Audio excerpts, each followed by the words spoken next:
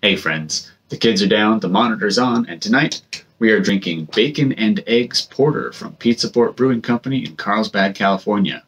It's beer after bedtime. Let's get to it.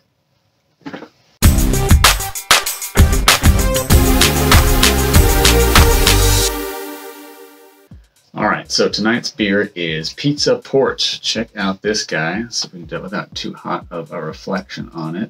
I see an egg and some bacon watching a beer stein surfing. That's what I got for you. Alright. Not bad. It is a Imperial Coffee Porter brewed and canned by Port Brewing Company in Carlsbad, California. So stretching a little further from home, we're looking at 8% alcohol by volume. Get you another look at that can there. And yeah, it's another one of those paired up with a coffee house kind of beers, which is kind of awesome. I love the partnership there. It even has a little label at the bottom saying it is part of the Beer Buddies project, which is pretty sweet. Story, it tells a nice little story about a mix of Ethiopian and Sumatran blends. They're partnered with Bird Rock Coffee Roasters in California. Nice. What we're looking for out of this is Imperial Coffee Porter that drinks like a medium roast coffee with balanced bitterness. There should also be some coffee notes in here, so we're not going to actually get bacon and eggs. I would miss the bacon. I would not be sad to not get eggs. Well, I'm not. Let's drink. I always love that sound. Okay. There we go. To your health.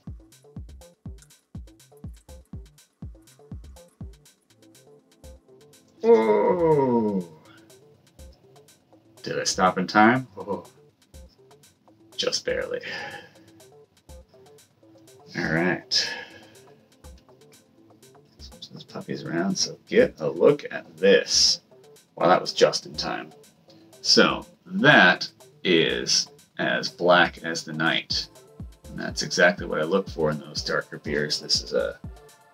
I keep saying porter, and I keep thinking I've got it wrong. It is... No, it is an Imperial Coffee Porter. It's the fact that it comes from Pizza Port that throws me off. No big deal. Let's get right to it here. Oh, immediate coffee, immediate chocolate. It is right at the tip there. Okay, now the problem I've always had with coffee beers is that I like my beers cold and I like my coffee hot. And so I get that smell of the coffee porter. It smells like you had a cup of coffee brewing at 6 in the morning and you set it down somewhere and right before lunch you find it again and go, yeah, I'm gonna drink it. Got a long day ahead. That's what it smells like initially to me. All right, enough. To your health.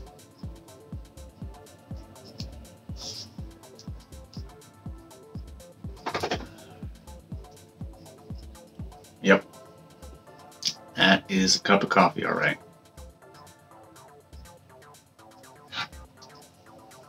It's got some hops, it's got the beery notes, but that tastes like a cup of cold black coffee. I think I'm going to pull my wife in here a little bit earlier than I normally do and get her take on it. Hang on just a sec. Da-da-da-da-da. So I just pulled the wife in because she's a coffee connoisseur. I am not. I drink it because I need to be awake, so I put lots of sugar and cream and whatever it takes to get it down the gullet. And this hit me really hard with coffee. Like, that's a cup of coffee to me. It is so much a cup of coffee that I don't... okay, the hops are there. I can feel them a little bit on the aftertaste, but mostly this feels like a carbonated coffee drink, which for a brunch, that would be brilliant. This would be an excellent brunch beer. My wife also pointed out it would make a good vanilla ice cream float if you're looking for that mocha feel to it. I do taste a hint of chocolate in there, but mostly that is hardcore coffee. I would down a giant plate of waffles with this beer sitting next to me, and I would be happy as could possibly be. That's what I'm thinking about. 8% ABV. There's got to be some IBUs in there. I'll put them up here. But not too bitter. It's very smooth for being a giant cup of bubbly coffee. I'll keep working on this and we'll see what we think.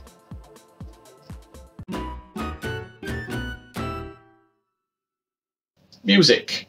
Music in your household can make your life infinitely better.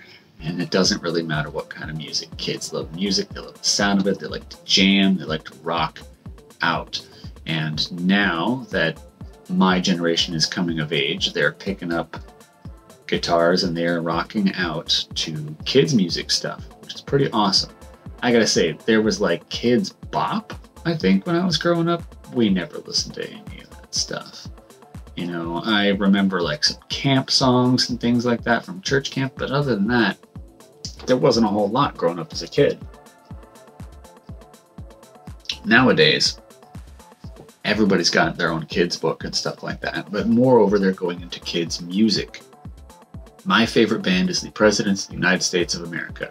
Chris Ballou, who is the lead singer of that band, put out a lot of albums under a different name, Casper Babypants. If you haven't heard of him, link in the description below for reals. This guy is good. He is fun, he is bubbly and bright. It's not the Presidents, but the Presidents were very close to that sort of feel anyway. There are a lot of things like that that are out right now that are really good. The stuff that my kids get into is the Laurie Berkner Band. They got some good songs in there. I can't play any of them for you because of copyright, but look them up. You know, I'll see. Maybe I'll put a link. Oh, I almost lost the beer. Maybe I'll put a link up here if I can figure out how to do that stuff. Otherwise, in the description below, check out this stuff. Casper Babypants. Yes. Laurie Berkner Band. Absolutely. We Are the Dinosaurs song. Awesome. The Cat Came Back, which is a cover, but an excellent song too. And what is it? Oh, The Goldfish. Those are 3 excellent songs by the Laurie Berkner Band. I recommend, if you got a smart speaker, just tell it to make a playlist right now. You won't regret it. Who else? Perry Grip is a singer-songwriter that was doing like little competition things. Hey, who can make the best song this week about this silly meme thing? It's a cat flushing the toilet, and he knocked out, I don't want to say a banger or anything like that, but I can still hear it in my head. Every time the kids go to flush the toilet, I go, meow, and they go, haha, Dad, it's that song. Perry Grip is hilarious. I think my favorite song of Perry Grip's would have to be Neon Pegasus, because it features the line, unbreak your heart, Neon Pegasus, and go flying through the night.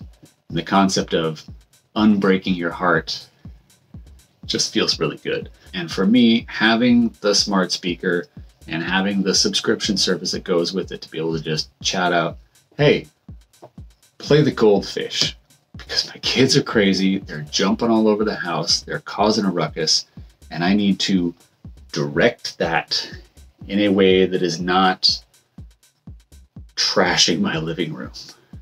Casper Babypants, Run Baby Run, Stompy the Bear, and Frozen Penguin. If you're going to pick 3 songs by Casper Babypants, put those in the list, knock them out. It is an excellent time. So, Bacon and Eggs Porter. While I admit I am disappointed that it does not taste at all like bacon or eggs, it's good. This is a solid brunch beer. As far as tonight, I will curse your name, Pizza Port, if there is caffeine in this, in about 2 hours if I'm still awake. Otherwise, a darn tasty beer. Will I finish it? Yes. Will I purchase more of it? Probably not. While I doubt this is going to be my last coffee porter that we'll have on this show as far as this specific one, it is as advertised and nothing more. All right, folks, thank you for joining me. I appreciate it. Please consider liking and subscribing. You get an option up here in just a bit. It says subscribe. Just click on it. You'll join us for anytime we do a show. You'll be with us. Until next time. Finish your beer, get some sleep. Cheers.